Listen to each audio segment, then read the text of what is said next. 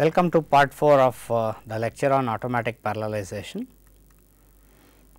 So, we looked at data dependence framework in the last lecture.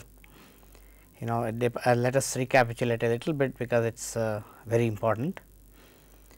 So, if you look at the loop, let us say the loop nest is of depth j, depth d. There are two statements SV and SW, and both of them have an array reference each. So, the first array reference is x with the subscripts being f1, f2, f3 etcetera, each of which is a function of I1 to ID, the loop counter values. Similarly, SW has another reference to the same array x with subscripts g1, g2, g3 etcetera, each of which is again is a function of I1 to ID. So, the question is whether these two references intersect and access the same memory location. First of all, we are not worried about the type of dependence to begin with. Any type of dependence is okay. First of all, we determine whether there is a dependence at all, and then refine it to see if it is delta, delta bar, delta O, etcetera, etcetera. And in this process, we also, when we find the intersection, we also find the direction vector.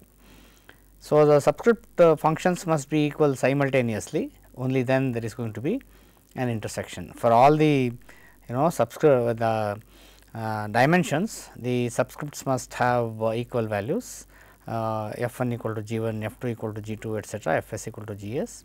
So, this must happen with the same values of I1 to ID, otherwise the intersection cannot happen. So, we start with the most general direction vector star comma etcetera. We can apply the Banerjee's test or the GCD test at this level. So, if we prove independence at this level, nothing more to do, then there will be no intersection at all. And if there is dependence as proven by the Banerjee or GCD test, one of the stars must be expanded. So, here we have an example with star comma star. Suppose the dependence is proven to be true, it is conservative. So, we expand first star to less than, and then try less than comma star, equal to comma star, and greater than comma star.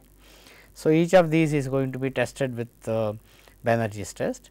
So, depending on which one of these returns independence, we do not actually expand that tree. Suppose this will be obviously always independent, returns independence, because first component is greater than. So, we do not have to do these three tests at all. But suppose this also returns independence, then this will also not be expanded further, only this will be expanded.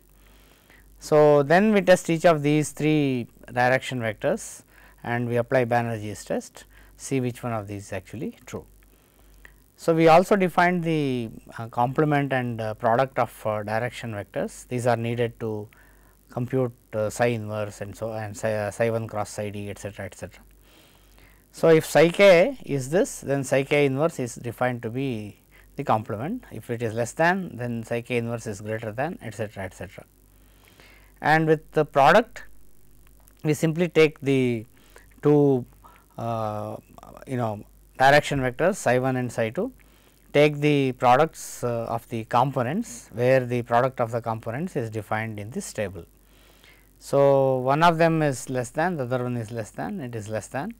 If it is less than and equal to, it is nil, that means it is illegal type of direction vector at this point, and so on. So, once we know this, how do we use it? So, we actually compute the product of different direction vectors belonging to the various subscripts, various dimensions have various subscripts. So, we compute the product, which really indicates intersection of all these direction vectors.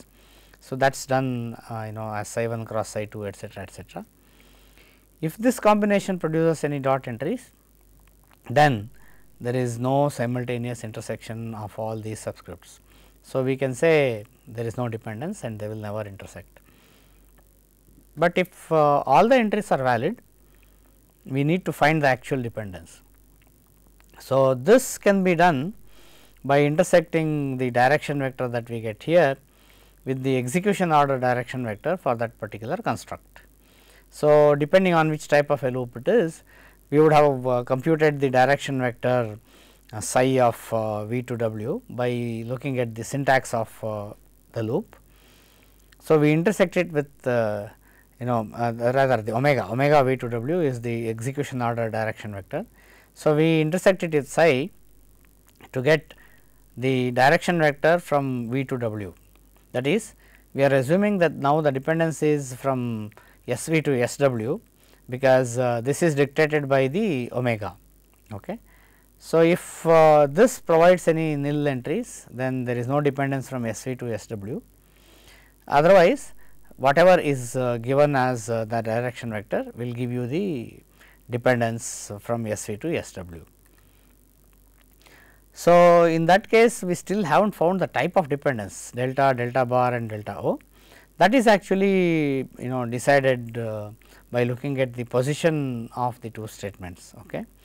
So, if the we know flow dependence means S v is on left side and S w is on right side and so on and so forth. So, if some of the entries are nil, then we need to check whether there is dependence from S w to S v. So, we compute psi inverse and then intersect it with omega w to v. W to v again would have been computed using the execution order direction vector, that is what this is. So, we would have computed this as the direction vector of the execution order using the syntax of the construct. So, psi inverse we know how to compute. So, we know how to compute the direction vector from w to v. So, now if all the entries are valid, we add S w delta star w to v and which type of dependence, that is decided by the position of the two references. So, now let us look at the second example. We saw one example last time. So, here there are two loops, but A is a single dimensional array. It uses both loop counters. So, the expression is I star 10 plus j on the left side and I star 10 plus j minus 1 on the right side. So, the dependence equation is 10 I 1 plus j 1 minus 10 I 2 plus j 2 minus j 2 equal to minus 1. Okay.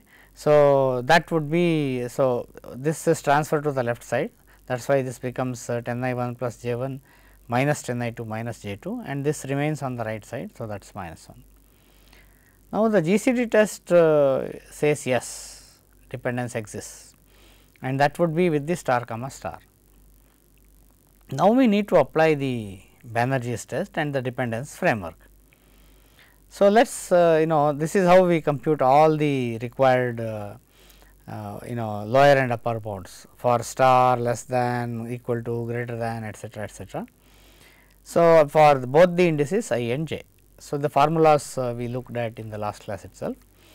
So, once we compute those, we can check the constraints at the various levels. At this level, the constraints are sum of the LBs of I j with star as the direction vector must be less than or equal to B naught minus A naught, and that must in turn be less than or equal to the sum of the UBs of I and j with star as the direction vector. So, this will be easily satisfied. So, we can see that. So, we expand the left. Okay. So, the left star. So, we have less than star, equal to star and greater than star. This is not a feasible thing. So, not possible. So, we stop at this point, whereas here this returns true, minus 99 less than or equal to minus 1 less than or equal to minus 1, that is true. So, we expanded the second star again and checked all the three dependencies using Banerjee's test. Two of them returned false and the one returned yes. So, here again this returned yes and the other two returned false. So, these are the only two direction vectors which may be possible, less than, greater than and equal to, less than. It is not yet decided. So, now there is only one subscript. So, there is no need to do any intersection of the two subscripts at all, okay, since there is only one. Now, the execution order dependence direction vectors are all given for that single loop. We know that S 1 theta equal to less than or equal to S 2, S 2 theta equal to less than S 1, S 1 theta less than star less than comma star S 2, S 2 theta less than comma star S 1 are all possible. So, we are going to actually look at less than, greater than. So, any of these with first component less than will be useful. Anything with something other than less than will return a null entry. So, less than comma star S1 theta less than comma star S2 is possible. So, when we intersect we just get the same less than greater than. So, when we look at equal to comma less than, again the unless the first one is less than or equal to or equal to, there is no point in intersecting it. So, we have equal to and less than or equal to here, S1 theta equal to less than or equal to. So, that gives us the same vector equal to and less than. So, all other products are dot values, but there are two of them which are not dot. So, these are indeed the dependencies with these direction vectors.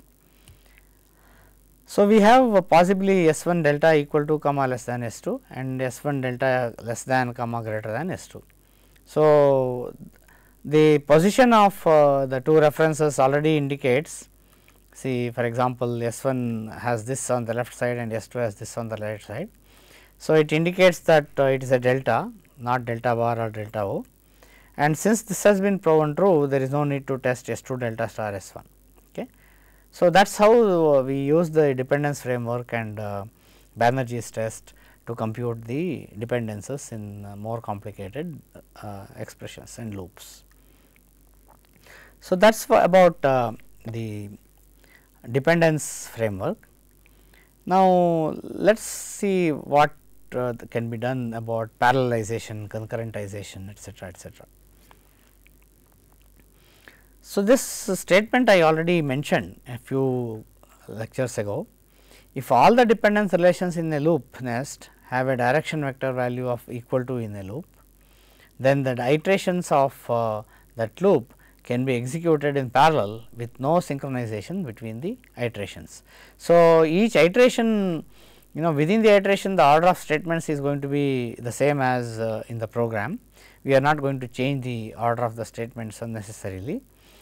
So, if we do that, since all the dependencies at that level are equal to, we can simply execute that loop in parallel, no violations will occur.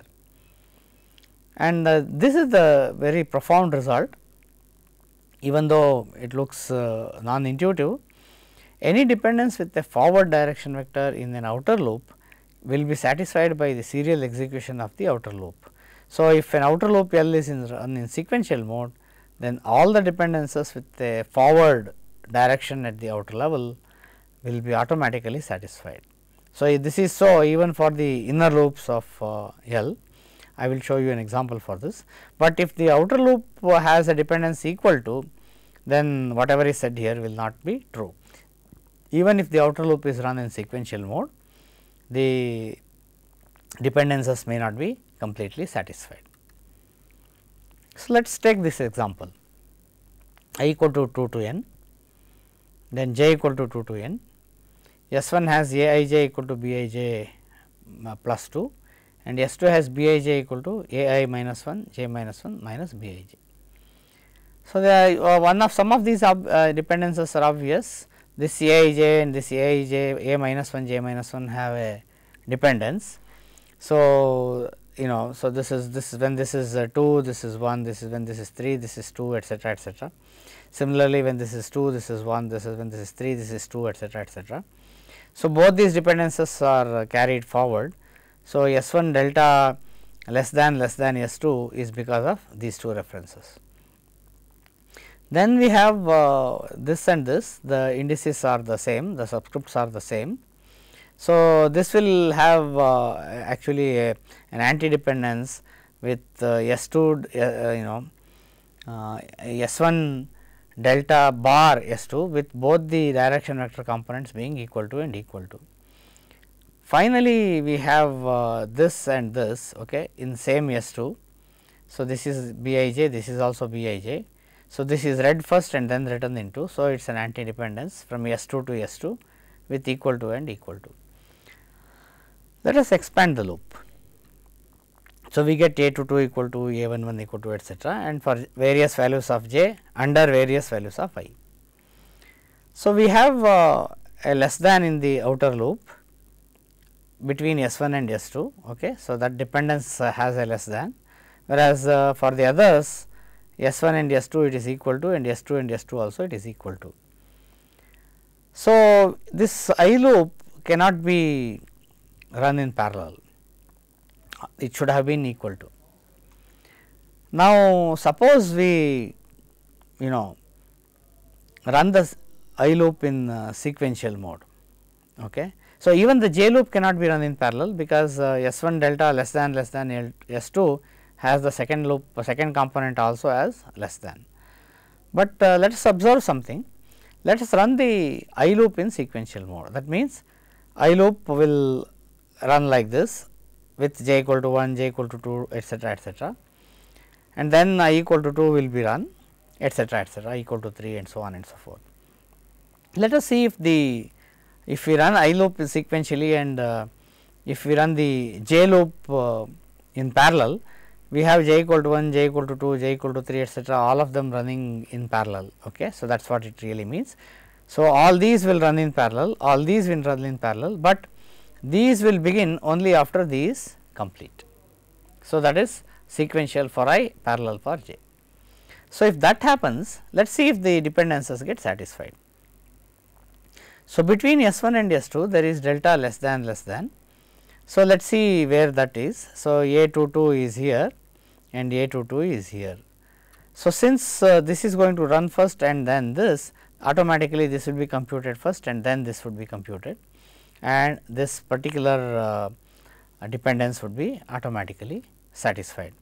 See that even if we run J's in parallel, it would be only here and not across. So, this will be computed and then used, and this particular dependence would be automatically satisfied. This poses no problem, because it is equal to in both directions. So, we have very little to worry about S1 delta bar S2, and that would be only between S1 and S2 in the same iteration of I and j. So, that would be automatically satisfied. Then this is also between S2 and S2 in the same with equal to. So, that means it is in the same iteration of I and j. So, this will also be automatically satisfied, even if we run j in parallel, there will be nothing wrong. So, when we ran I loop in sequential mode, this second component which is less than also got automatically satisfied. That is what we really said here. So, any dependence with less than direction vector in an outer loop will be satisfied by the serial execution of the outer loop, that is obvious. But then the second one said, if we run the outer loop in sequential mode, then all other inner loops can be run in parallel mode, provided the outer loop had a less than direction vector. So, that is true. So, the outer loop had less than, inner loop also had less than, but once we ran the outer loop in sequential mode, inner loop could also be run in parallel mode. So, that is very important. So, let us look at another example. So, here we have I equal to 2 to n and j equal to 2 to n. So, a I j is b I j plus 2, b I j is a I comma j minus 1 minus b I j. So, we have between S1 and S2 we have dependence between these two, and that is S1 delta equal to comma less than S2, that is between these two. I and I are the same, j and j minus 1 give less than. S1 delta bar S2 and S2 delta bar S2 remain the same as before, no change. Now, we can run the I loop in parallel, because the first component is equal to in all of them, okay, no problem. But the second loop cannot be run in parallel, the second loop has less than as the direction vector component. What I want to show you here is, even if we run the I loop in sequential mode, you cannot run the j loop in parallel mode, that is what really is the problem. So, let us say we run the I loop in sequential mode. So, this gets run first and then this and so on and so forth. So, the dependence S1 delta equal to comma less than S2 is here, it is between this and this. So, even if we run I equal to 1 and then I equal to 2 etcetera, if we run J1, J2, J3 etcetera in parallel, this dependence will be violated. That is the reason why we cannot run the j loop in parallel mode, and it does not matter whether we run the outer loop in parallel mode or sequential mode. So, if we run the I loop in parallel mode, then these iterations get run in parallel and the j loops will all be run in sequential mode. So, automatically the dependence will be satisfied. Now, let us look at some of the loop transformations for increasing parallelism. What we have seen so far are to check whether existing loops can be run in parallel mode or in sequential mode. We did not propose any transformations which can change the loop and make it possible to run it in parallel mode. So, we know that cycles, that is recurrences, create problems. So, recurrence breaking is one of the loop transformations. So, within that there are many of them: ignorable cycles, scalar expansion, scalar renaming, node splitting, threshold detection and index set splitting, if conversion. So, we will see one example of each. Then loop interchange is a very important transformation, loop fission, and finally loop fusion. So, what are ignorable cycles? It says any single statement recurrence based on delta may be ignored.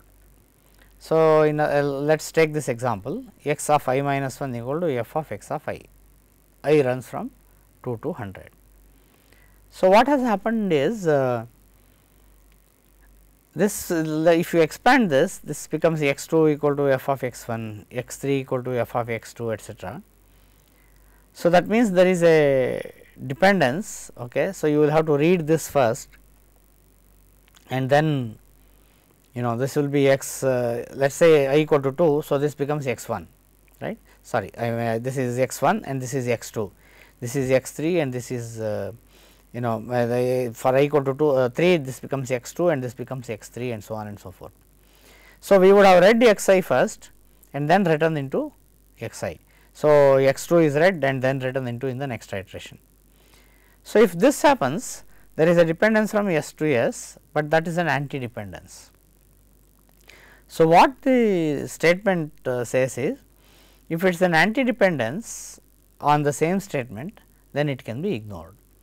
That is because even if it is vectorized, the semantics of the statement say the right hand side must be fetched first, evaluated first, and then the left hand side should be written into, and that is precisely what this is really saying. So, there is nothing wrong in and observe that this is reading ahead and then writing into it. Nowhere does it actually read something which has been computed in some other cycle. So, because of that, this is perfectly okay. X 2 to 100 reads all the values, puts them in some buffer and then computes the function f on it, and finally assigns x 1 to 99 to these or assign these values. Okay. So, there is no violation of any dependence here. That is why any single statement recurrence based on delta may be ignored, but it must be delta bar may be ignored. So, what is scalar expansion? Again it is very intuitive. So, let us take this loop I equal to 1 to n, S 1 is t equal to a I, S 2 is a I equal to b I, and S 3 is b I equal to t. T is a scalar, a and b are arrays. So, now it is easy to see that from this is the dependence diagram. S 1 to S 3 there is a flow dependence. So, S 1 to S 3 there is a S 1 to S 3, right, there is a flow dependence, t is computed here and t is used here. But then if you expand this particular loop once, there will be another S 1, S 2, S 3 here, and the next iteration I equal to 2 would have S 1 with t equal to a of 2. So, this t and the next t would be tied together, there is a dependence, that would be an anti dependence. This is reading here and that is writing there. So, we have from S 3 to S 1 an anti dependence with less than. So, this was I equal to 1, the next one would be I equal to 2. So, that is another. Then we have a dependence from S1 to S1. So, again look at the expanded version of this, there would be another S1, S2, S3 with T. So, that T, the T which is in the next S1 and the T in this S1 would have an output dependence, and so that is what is shown here. And obviously, between S1 and S2 there is an anti dependence, and between S2 and S3 there is another anti dependence. So, this is your diagram.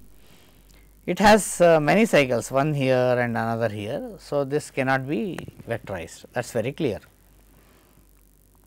Now, suppose we do not want this problem and we replace T with a vector. So, let us say T becomes T x. So, this is called scalar expansion. T is a scalar, it was expanded to a vector. So, instead of using the same T again and again, we are using different locations of the array T x. So, instead of T equal to A I, we have T x of I equal to A I, and instead of B I equal to T, which is supposed to use the same value of T, we have B I equal to T x of I. The advantage with this is some of the dependencies go away.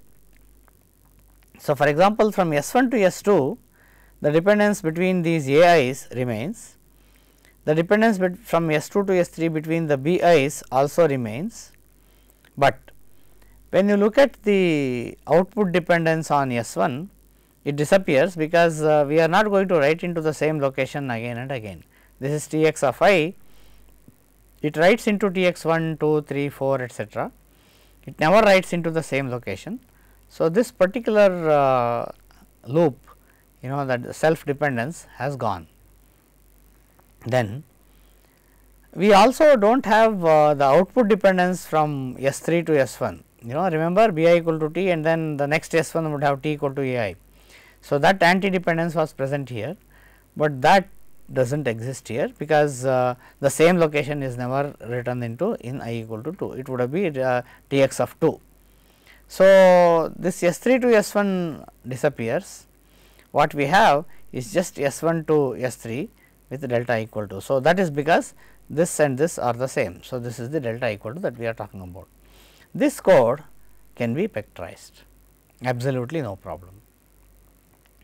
But then during parallelization, we do not need such vectors.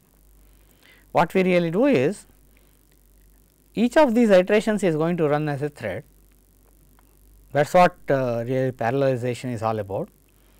So, we say that at this variable T which is here is a thread private variable called temp.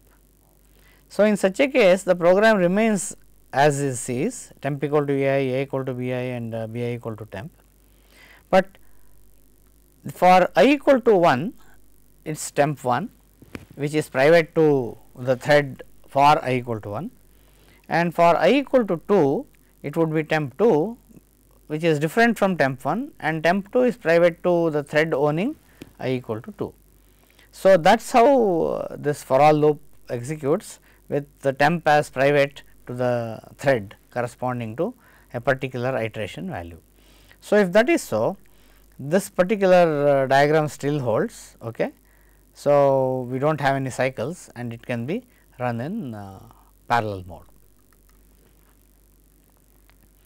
But then scalar expansion is not always profitable or beneficial. Let us look at an example. I equal to 1 to n, S1 is T equal to T plus A I plus A I plus 2, and S2 is A I equal to T.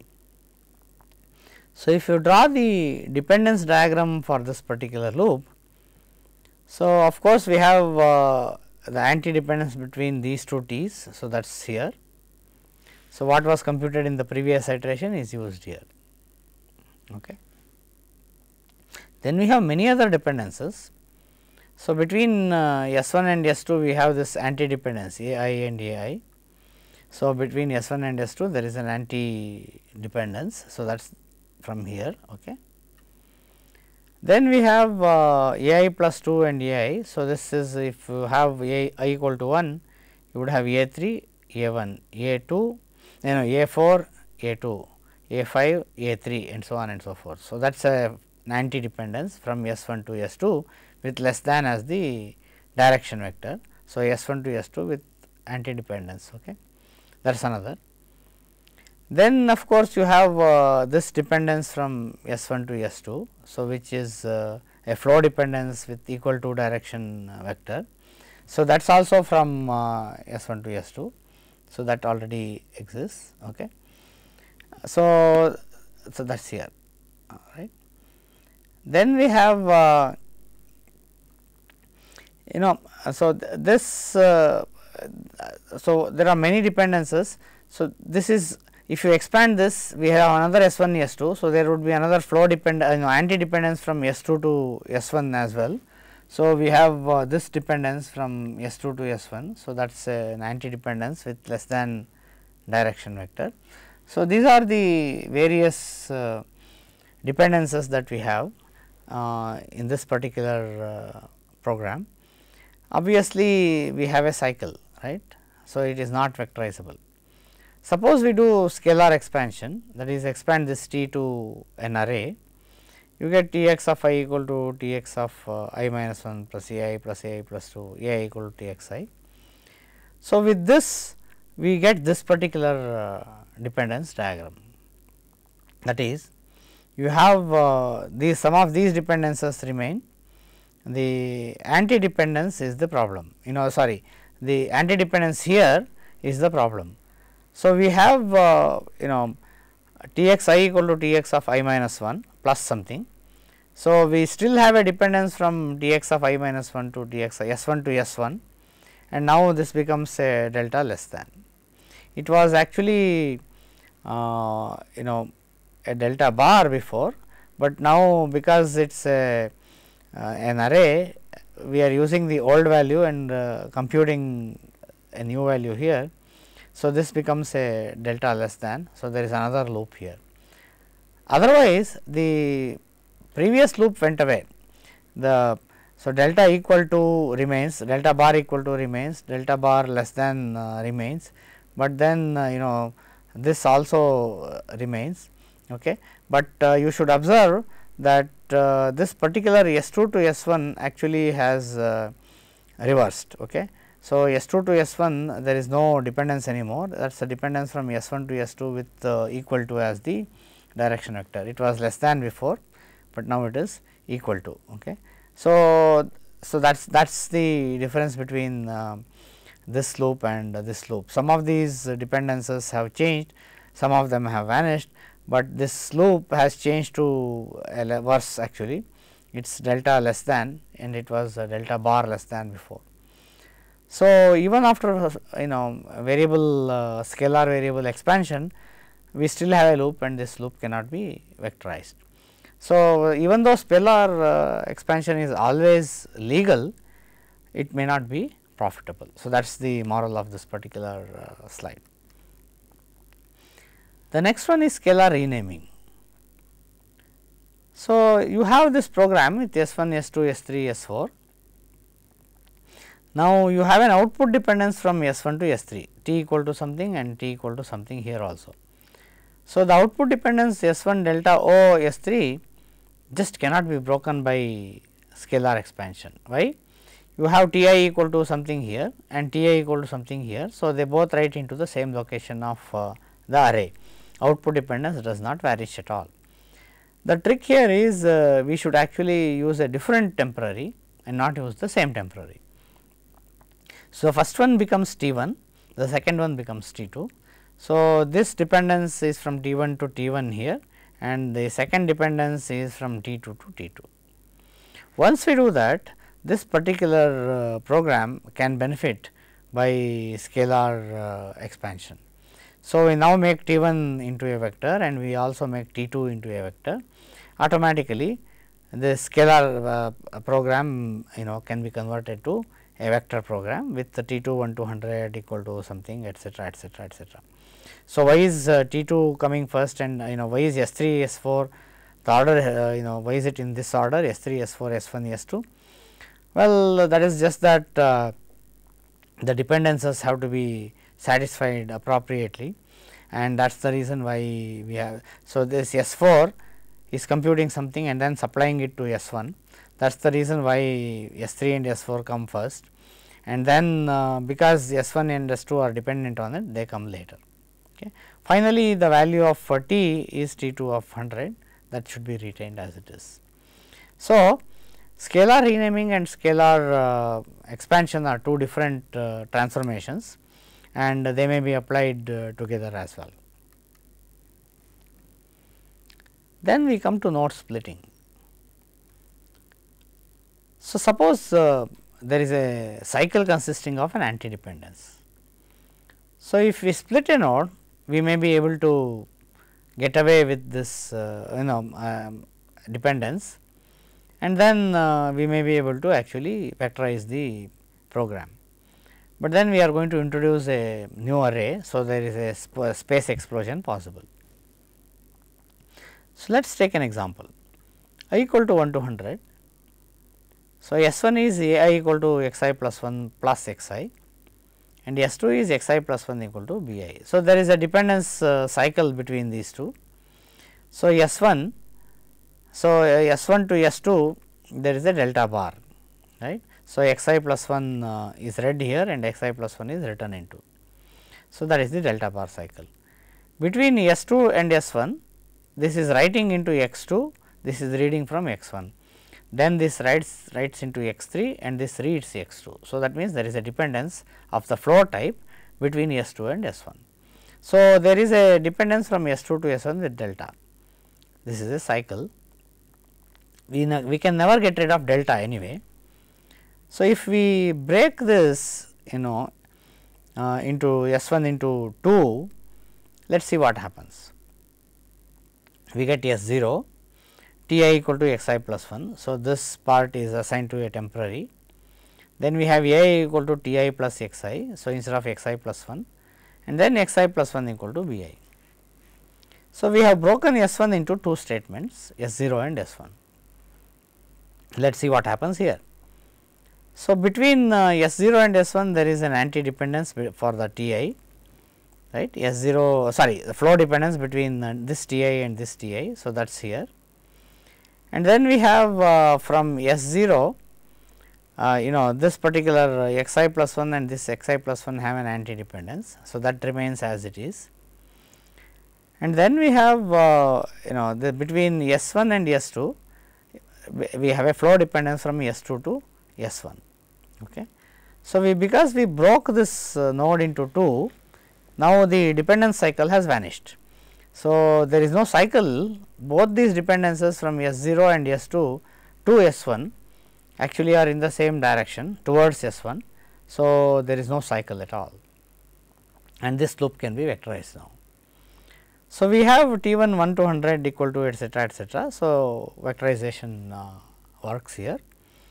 So, this is another important in the transformation. Remember, if you have an anti-dependence cycle, we can try to break it using node splitting.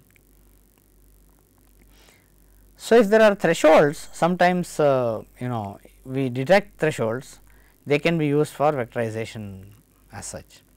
So, if you take this program with a loop which has one statement xi plus y equal to xi, if you observe it, once you cross the value 5, you would have written x6 equal to x1, x7 equal to x2, x8 equal to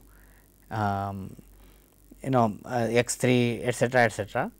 Then we have x5 plus 5, x10 equal to x5, and then you get x11 equal to x6. So, you have written x6 in the first iteration, and then in the sixth iteration you are using x6. So, that means there is a flow dependence with this, and that flow dependence actually can be somehow gotten rid of by if we detect that the threshold value is 5. So, we divide the loop into two. The first loop runs from I equal to 1 to 20, second loop runs from j equal to 1 to 5, and inside we have x of I star 5 plus j equal to I star 5 plus j minus 5. So, it is the same loop, it is just that we have two loop indices here. So, the index values of x here and here will be the same. they will become the same actually, they evaluate the same as I plus 5 and I respectively. Once we have this, the J loop can be vectorized. So, there is no dependence at the J level. So, we can vectorize the J loop and the I loop is run in sequential mode. So, we have a very short vector, but still something is better than nothing. So, we have reduced this iteration space, rather the number of iterations to 20. So, if here the threshold value is 50, I equal to 1 to 100, A I equal to 101 minus I. So, up to 50 the dependence is in one direction, okay. After 50 the dependence becomes in the other direction. So, because of that you cannot vectorize it as it is, but once you divide the loop into two parts, I equal to 1 to 2 and then j equal to 1 to 50, you can vectorize the j loop and run the I loop in so rather the other way, you can vectorize the I loop and run the j loop 1 to 2 in sequential mode. Okay. So, that is what we have shown here. So, that is about thresholds, and the next transformation that we consider is the if conversion. So, here the problem is you have conditions in the program, and if there are conditions, then the control can flow in any direction. It can, if the condition is true, it flows in one direction, and if the condition is false, it flows in the other direction. Because of this, there is no way we can actually run in vector mode. So, as it is, if there are branches, there can be no vectorization possible. So, a solution to this is to compute the condition also as a vector, and for example, here if A I less than equal to 0, then continue. So, A I equal to B I plus 3.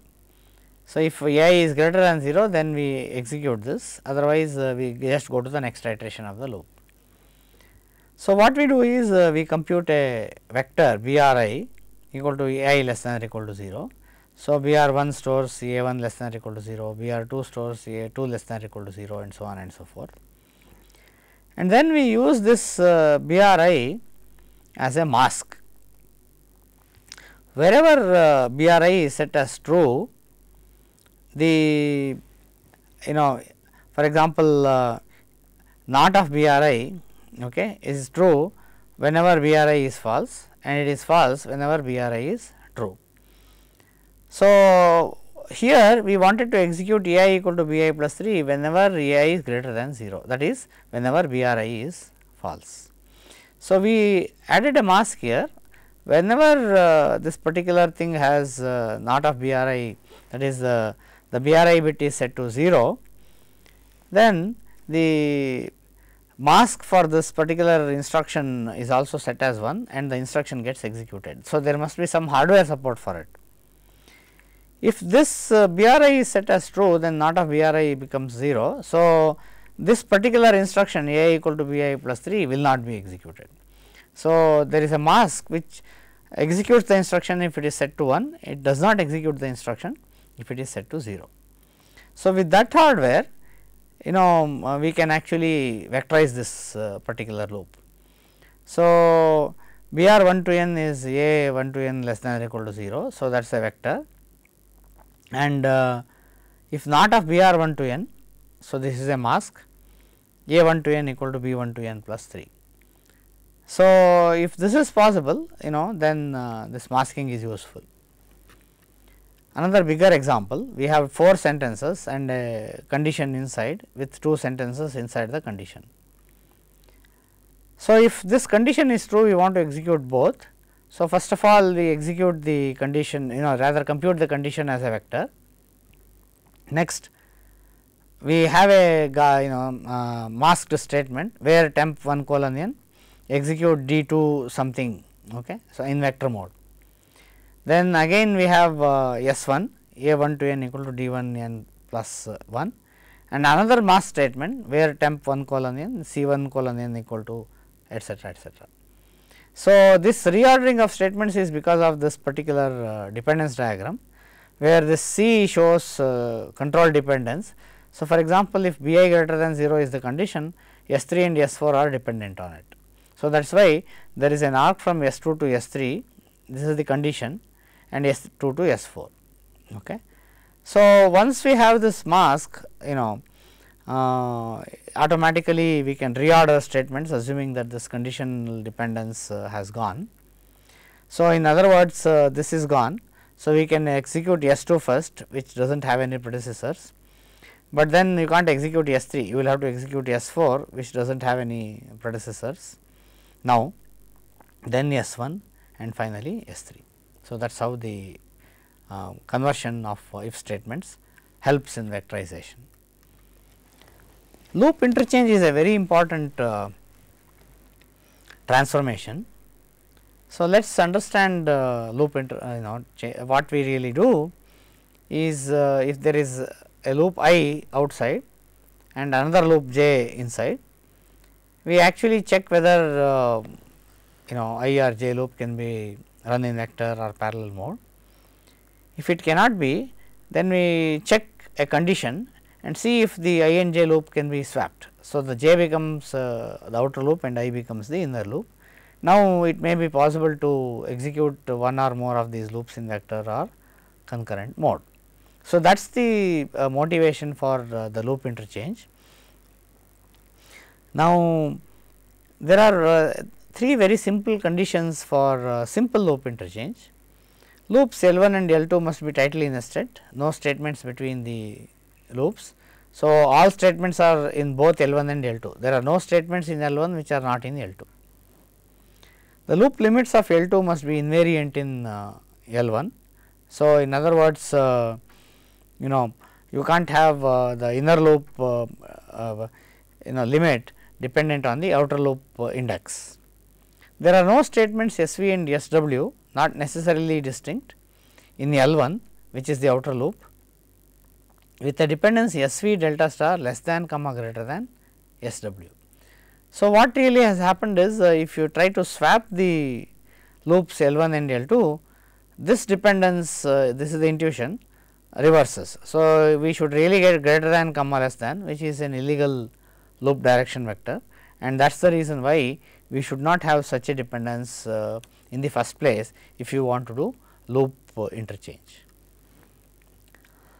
So, for example, in this loop the inner loop is not vectorizable. So, we have this dependence S to S with less than in the inner loop. Now, if we swap the two loops, I becomes the inner loop and j becomes the outer loop, the dependence changes less than and equal to. So, now the inner loop is definitely vectorizable. In this case outer loop can be run in parallel, but in this case the outer loop cannot be run in parallel.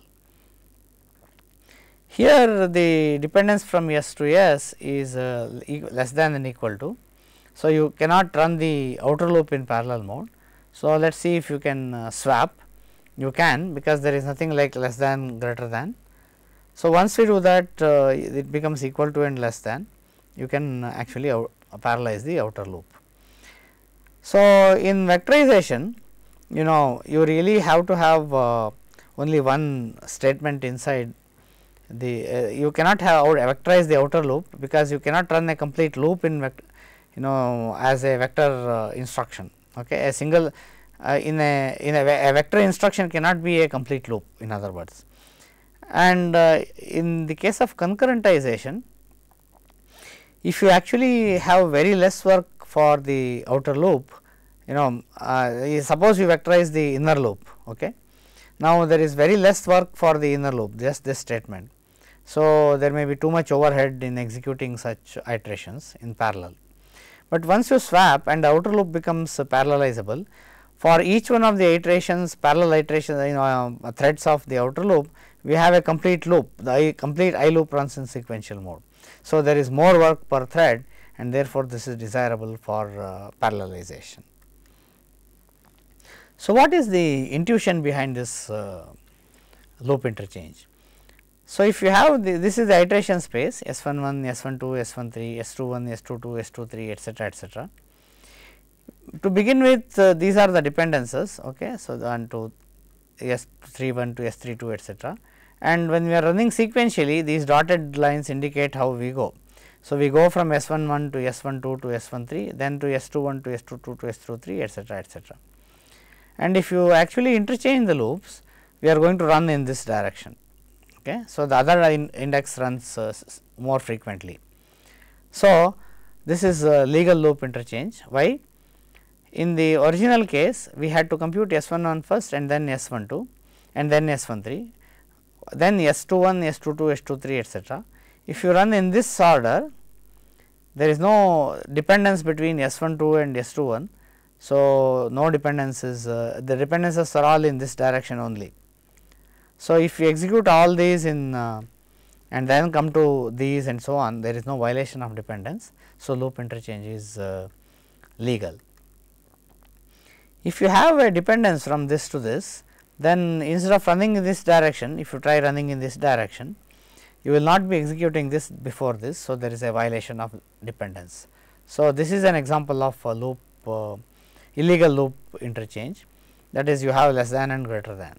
This is the kind of dependence you would have. So, you will have a dependence in this direction, which cannot permit loop interchange. Loop interchange is not always beneficial. So, if you have a loop dependencies in both directions instead of just one, then loop interchange will still not help you, you cannot parallelize the loop. Whereas, in this case, when we said loop interchange is permitted, you could have run this entire thing, the outer loop S delta equal to comma less than, right. So, this is the way it was. So, we were running in sequential mode. So, we could run this entire thing in parallel, this entire thing in parallel and this entire thing in parallel, and the dependencies would have been satisfied. So, that is what this really was. So, loop fission is dividing a given loop into two parts. So, you have a single loop here, this loop cannot be vectorized as it is. Suppose you divide it into two parts, so that no violation of dependencies occur, then this loop can be vectorized, but this loop cannot be vectorized, but at least partially you are able to vectorize one part of the loop, if not both loops. So, what exactly is the condition for loop fission? If a loop contains statements Sk and Sj, where Sk follows Sj in the loop. So, in other words, Sj comes first and then Sk. Okay. And there is a dependence Sk to Sj with a delta less than. Okay. So, that means there is a backward dependence. So, Sj comes first and then Sk, but the dependence is from Sk to Sj in the backward direction. Then loop fission may not split the loop at any point between Sj and Sk. So, let us see what this really is. So, you have a loop like this, we have the dependence from S1 to S3 and S2 to S3.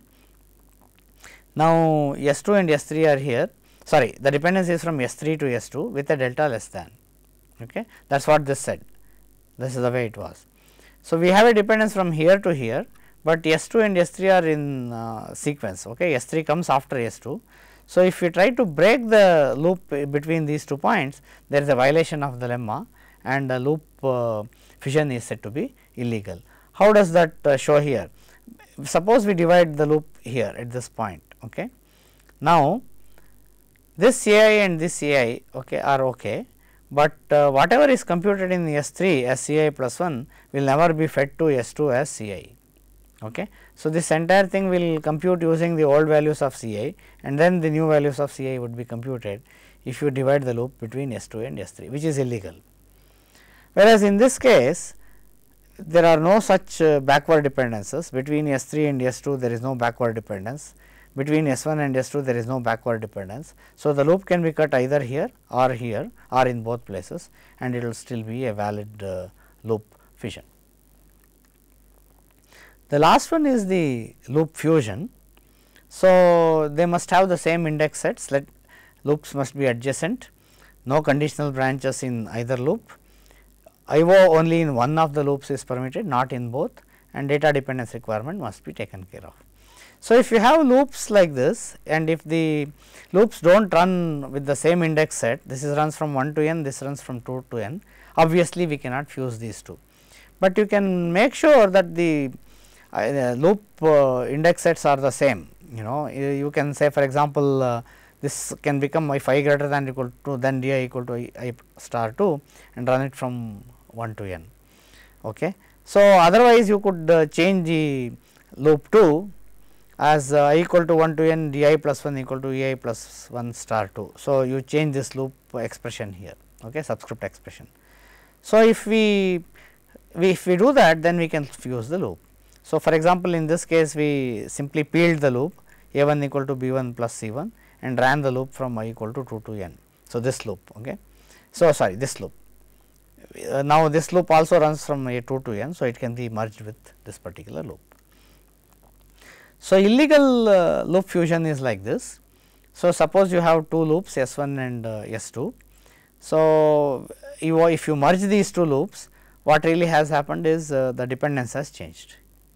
So, when we had the loops separate, we computed a I here equal to b I plus c I and b I plus 1 equal to d I star 2 was computed here. So, this was actually an anti dependence, all the b's were used and then the b's were computed. But once you fuse the loops, the value computed here is fed to S 1. So, the dependence has really changed. So, because of this it is not always possible to really fuse the loops. You really have to look at the dependence from one loop to another. For example, there is a dependence from S 1 to S 2, it is an anti dependence. This is B 1, B 2, B 3 etcetera, and this is B 2, B 3, B 4 etcetera. And because S 1 is completed first and then S 2, it becomes an anti dependence, whereas when you fuse the loops, it really becomes a flow dependence from S 2 to S 1. So, because of such reasons, loop fusion is not always legal. So, this is just to give you a sampler of various loop transformations that occur in practice. So, this is the end of the parallelization part of our course. So, in the next lecture we will begin with instruction scheduling etcetera. Thank you.